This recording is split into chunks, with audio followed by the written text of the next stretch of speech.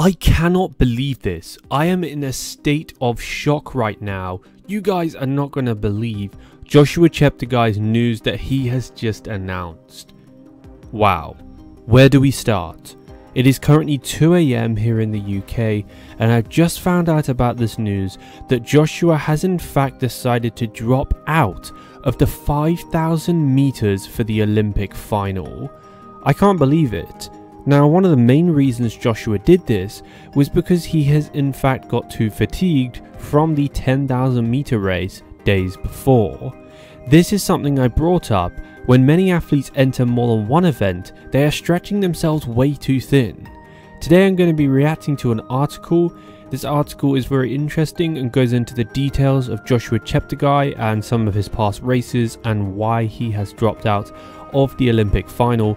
I truly believe that he knows he will not win gold, so therefore he has decided not to bother racing, otherwise he possibly may humiliate himself. What you need to know. Uganda will reportedly request the Olympics Committee to strike the distance runner's name off the start list on Monday. The newly crowned 10,000 meter Olympic champion Joshua Kipkurui Cheptegei may not be available to defend the 5,000 meter title he took at the Tokyo Games in Japan 3 years ago after he requested not to take part in the forthcoming race. Now, on the what you need to know section, the bit I don't understand here is, what if the Olympics Committee don't strike his name off? Then will it just go down as a DNS? Like, does he have to start the race if they refuse to strike him off? Do you guys know? Comment down below and let me know, because I've heard of some races where the athletes had to run the race but they didn't want to. So one of the athletes was Bernabad, I believe, the French athlete. He had to run a 3K race and they forced him to run it. So he just ran the first 200 meters and then dropped out after that. So technically he still ran the race, but it was just a DNF. So kind of a smart way of doing it, but I don't think Joshua would bother towing the line because it would be televised to millions of people, and if he dropped out it would look stupid. It would look worse than him just not turning up. Reliable sources who spoke to Monitor from the French capital Paris on Monday afternoon said the global superstar suffered an injury to his shoulder on Friday night after the 10,000 meter race and has not had preparation sessions since Saturday. Okay, that's interesting. I've not heard that before. Have any of you guys heard about that? That apparently Joshua Cheptegei sustained a shoulder injury. Now this is rather unusual because I've not heard about this before, and I was just wondering how Joshua could have got a shoulder injury while running in the 10,000 meters. Maybe he was shoulder barged or lots of jostling occurred, but even with a shoulder injury it's still possible to run a very fast 5,000 meters. So in my opinion, I think that's his cover story, and the truth is he doesn't want to run the 5,000 because he knows he won't win. Now remember guys, we've got Jakob Ingebrigtsen out for revenge, and some people have said that Jakob purposely lost the 1500 meters in order to win gold in the 5,000 this year, as he hasn't done that yet at the Olympics. It's a pretty crazy theory. It's a bit, out there, a bit absurd. However, when I look at the photos of Jakob's face on the finish line, I do think that he's not fully trying. It's a weird theory, hear me out. I know you're probably thinking, what on earth is the runner on about? But I looked at Jakob's face and he looked completely poker faced, and this was like 5 to 10 meters from the finish line.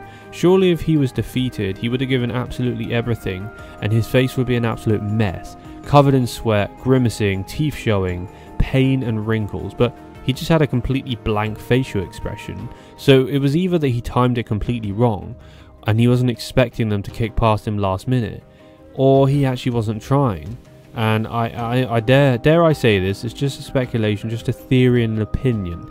Okay, I'm not stating this is the facts and this is what happened, but there's a possibility that Jakob was in fact saving himself for the 5,000, even though he ran well under 3 minutes 30 seconds, which is still crazy fast.